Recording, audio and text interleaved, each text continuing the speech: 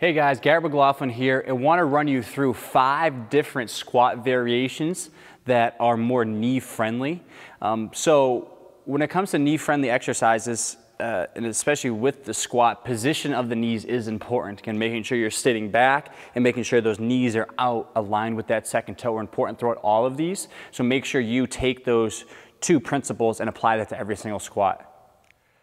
The first squat variation is actually an isometric hold. So what we want to do in this one is just teach the body how to get into more of a hip bias position and how to drive the knees into the band to get better glute engagement. So I have here is a very simple piece of exercise equipment, the mini band or the ankle loop. But if we take this mini band, put it around both legs, we're going to do what's called reactive neuromuscular training. So I'm trying to provide a stimulus of pulling those knees inward because I want to drive the knees out, reinforce a good foot position, and engage more through the glutes and the hips. Okay, so with this hip bias squat, this is an isometric hold, which means we're not actually going to move. We're going to hold this position for 15, 30, 45, 60 seconds just to build the proper pattern because we're going to build upon this within the next squat variations. So with this, feet about hip width or slightly wider, toes just a little bit out. I'm going to drive my knees out. So just to show you from the side view, more of a hip bias position. I'm going to hinge from my hips a little more, push my butt back as I lower into the squat, and I'm going to hold that position for a period of time. So I always want to think of using the abs, creating some stability around the core, sitting the hips back, knees are out, pointing where the second toes are pointing, butt is back. I'm feeling a lot of stress around the quads and the glutes here as I hold that position. I'm going to hold that just to reinforce the proper mechanics and positioning that we're going to build upon.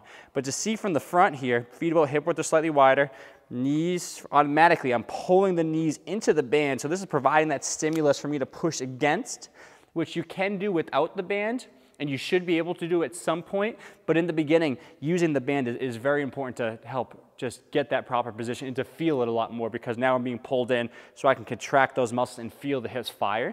Then from there, sit back, butt back, core. I'm just going to hold that position right there, 15, 30, 45, 60 seconds, trying to build up each week in time. But that's a great starting point to put the knees in a good position for the squat.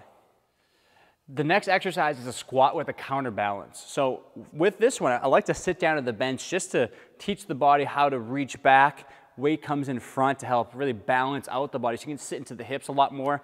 Again, always don't feel like you need to get rid of the band. Still continue to use the band if that helps reinforce that position. But at some point, I want you to get away from this because you have already taught the body how to, again, drive the knees out and to be in that proper position. So feel free to go back to that if you need it. So with this next variation, using a plate, again, 10-pound plate here, nothing much, doesn't have to be anything drastic, but it's not a shoulder exercise, it's a lower body, you can squat movement. So here, thinking mechanics, my hips are about hip width or slightly wider, toes slightly out, foot can rotate out a little bit. The knees have to match that position, so I'm going to drive my knees out with the second toe. And then as I go to sit back, I want to initiate sitting the butt back first, and then I'm going to press this weight in front, because that counterbalance is going to help balance me. I'm going to feel more stable and secured. My foot's going to stay flat on the ground, my both feet. I'm not going to come up and start extending my toes. And I'm going to go through a series of 8, 10, 12 squats with the counterbalance. Again, finding a weight that works for you, that balances you out the best. Obviously, we don't want to be struggling to press out in front. Get the lightest weight possible to feel comfortable balancing in that position. But that first variation here with the squat with counterbalance actually incorporates movement, teaches the body how to sit back into the hips while keeping a nice balance and upright spine throughout the squat.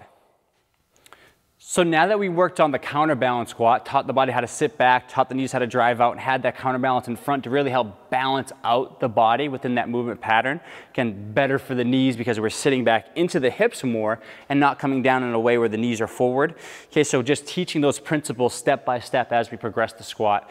Next one, just a regular sit to stand. Now we do not have any counterbalance in front, so a lot of people look at this and say, oh, it's not as heavy. You're right, it's not as challenging from a weight perspective because we don't have a plate or a dumbbell in front of us, but we also do not have that help of the weight to sit back into the hips to balance the body. So now we're relying on ourselves to get in the right position to balance out. Okay, so what I'm going to do here is set up in the same position, make sure knees are coming out. Again, don't want the knees collapsing inward, and our butt is going to push back. So sit to stand is just teaching the body now, without the help of the plate, how to sit back into the hips to keep more of a vertical shin. Again, the more the knee comes forward, the more stress we'll start to feel around the knee joint. So we want less of an angle throughout the shins as we go down.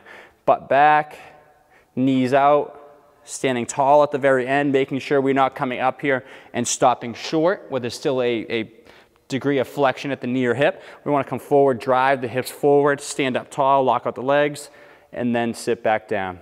So even though there is less weight there, it is a harder variation, teaching the body how to balance out, making sure the knees are in the correct position. We have good alignment of the limb, but that's sit to stand at the next variation that I really recommend mastering before we start to add resistance, which we will within this next squat variation. Okay, so now it's time to actually add some good resistance to the squat. You have your position, you know your principles, knees out, hips back, nice tall spine. Okay, so what we want to do is actually the goblet squat, which is a good first step. Again, start with something light and then progress weight as you get stronger and feel like you mastered the movement. So with the goblet squat, all those principles are the same. The squat hasn't changed at all from that sit to stand, but now we're holding this weight, holding it up under. Again, if it's a dumbbell, kettlebell, you'd be holding it by the horns around the top of the dumbbell. We're going to hold this right to the chest. I like to squeeze shoulder blades back, keep good posture as I'm in this position. And then from here, all I'm going to do, because the weight is in front, not as far as the counterbalance squat, but it does help you sit back into the hips because that weight is forward. Again, feel free at all times. Continue to use the bench if you need to, but now that we're at a point where you're actually adding resistance into the squat, the knees are feeling good, you've been working on the squat now, most likely if you made it to this point for a few months to get to that goblet squat. But using the bench will be good, but making sure that bench is the correct height. I don't want you to add weight to the squat unless you are able to get down to a good depth. So typically I like to get down thighs parallel to the ground. That's a good degree of motion to get to. If you're someone that says, man, I can only get this far in my squat because the knees hurt or I don't have the strength or the mobility to get down, work on those other areas first. Get the range of motion to be able to get down deeper before you start adding resistance. That's one thing I commonly see in a lot of gyms is people will go really heavy, but you watch them do the movement and it's these small movements. Again, those have their time and their place depending on what you're working on, but if you're looking at function of the knees and keeping the knees healthy, I want to make sure you have the range of motion to get down into that position before you start weighting the squat. So that is the goblet squat. So the fifth and final squat variation that I want to show here, kind of in the sequence on how to keep the knees healthy in a good position. Now that we worked on reinforcing all of those basics before, hips back, knees out, progressing to a position where we don't need as much counterbalance, we're more balanced, we're more upright, we're using those muscles the right way. Now we have the landmine squat. So all the landmine is, again, sounds crazy, but landmine is just a barbell. You can see this barbell set up here. It's just in the corner of the squat rack. It's just sitting there, so there's no weight on that end at all.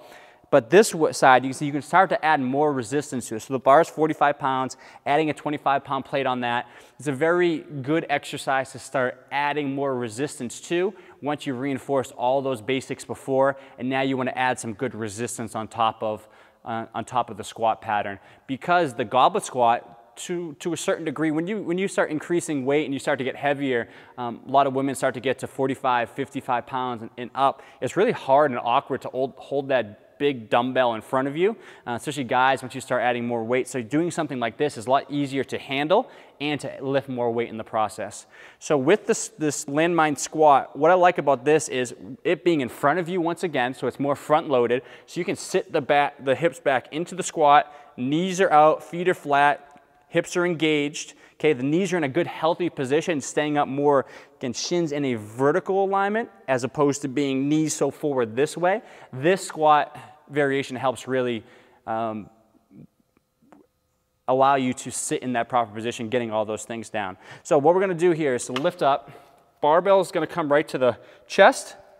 I'm going to sit back a little bit, almost like you see here. I'm leaning forward against the bar, and I'm going to sit butt back and lower down. Knees are out. My elbows are almost going right to my thighs. I'm getting good depth, thighs parallel to the ground. I'm going to drive up and forward. So my position is slightly different in that I'm driving forward as opposed to upward, but that's the position that this landmine squat is going to reinforce As you can see, I drive up, drive hips forward, straighten everything out. But as the bar comes down, it's actually causing me to sit back into my hips. My butt is pushing back because if I want to come this way, it doesn't really let me down that position, knees coming forward.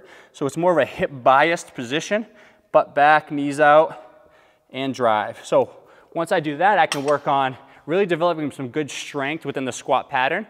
Again, starting with the lighter weight, more repetitions, and then really adding some good resistance on this and staying low in the rep range. 2 to 6 repetitions, really build some good strength. Now that you know you worked on the basics as far as keeping those knees in a good position, let's reinforce that, adding some good strength on top of the movement pattern. All right, guys, thank you for sticking around this long. It was a lengthy video looking at 5 knee-friendly squat variations. The principles and the technique is always the same regardless of the movement. It's just, this is a way to help progress from more of a stationary isometric hold to actually lifting more weight within the squat that keeps the knees in a more healthy position to hopefully, if you have pain in the past, to help you learn to exercise and put you in positions that you can gradually progress your strength training program to be pain-free. Or if you're someone that is worried about developing pain because you've been told squats are bad for the knees, which they aren't, obviously. We just did a lot of squats today in more knee-friendly versions, but this will show you a very simple progression on how to take that step by step to develop more strength and more quality positioning within your squat. So if you have any questions at all, feel free to leave me a comment or shoot me a message. I'd love to help you better fine-tune your program to see more success with these knee-friendly squat variations.